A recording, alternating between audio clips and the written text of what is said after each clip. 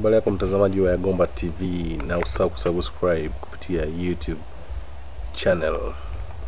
Asante sana kuangalia Yagomba TV.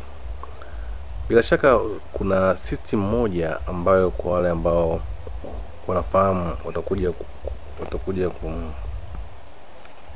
kubaliana na mimi kwamba kuna system moja ya ufugaji inaitwa cage. Cage ni system ambayo imekuwa inapata umaarufu mkubwa sana, hasa hii inahusu kwa wale ambao wenye vifaa vya kuweza kufanya productions. Na hii cage, zipo ambazo cage wametengeneza za kawaida kabisa, kwa maana za kienyeji, na zipo cage ambazo ni za kisasa zaidi. Na hii inawahusu wale ambao wenye uwezo hizi za kisasa. Kama unavyoona, kuna baadhi ya watu wana viwanda vikubwa, wana mashine kubwa, kwa hiyo wao inawezesha kuweza kufanya kazi zao kwa umakini zaidi, kwa sababu kuna vidude ambavyo huwa vinawekwa kwa ajili ya maji kuweza kuvuta maji kama unavyoona. Lakini hii kwa mashirika makubwa au taasisi kubwa ndio zinatumia nafasi hiyo ya kuweza kuwapa chanjo na vitu kama hivyo. Kwa hiyo hii ni system ambayo ni ndefu kidogo. Lakini kwa watu ambao wale hana uwezo, wamekuwa wanatengeneza zile cage za mbao. Cage mbao ambazo hizo cage za mbao zinawezesha wenyewe kuweza kupata mafanikio zaidi kwa kiwango walichonacho wao. Kwa kawaida system ya cage inahitaji eneo kubwa, kuna eneo dogo.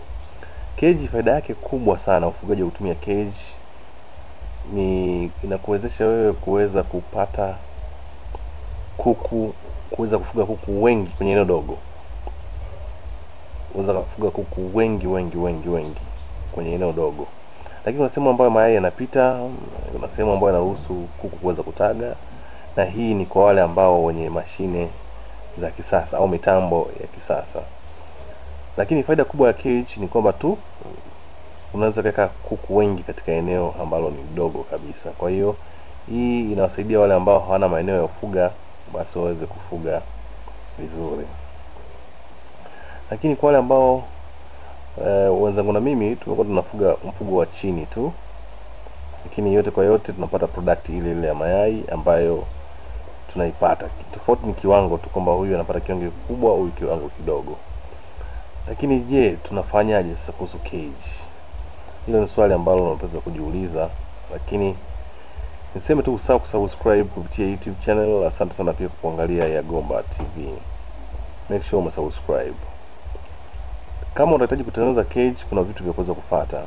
Cha kwanza, lazima uwe na vifaa vya kiasili na kuna vifaa vya kisasa, tegemea na unatakaje. Yapo maduka ambayo yanauza vifaa hivyo, na ukaweza kununua vifaa hivyo na vikaweza kusaidia kuweza kufanya shughuli nzima. Lakini kuna watu wengine ambao wale hawana uwezo, wenye uwezo wao wanaanza kaenda kununua moja kwa moja cage ambazo zinauzwa. Sema moja kati ya hasara ya cage ni gharama sana. Kwa hiyo kwa wewe mfugaji, kama utaweza kumudu kupata system za cage, itakuwa ni vizuri zaidi.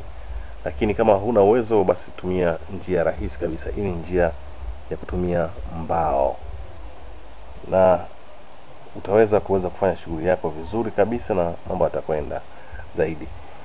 Katika upande wa cage, inakuruhusu uweze kupata mazao yako kwa urahisi, kwa sababu kama miundombinu tutatengeneza vizuri, na mimi ni miundombinu namna ya kifaranga kuweza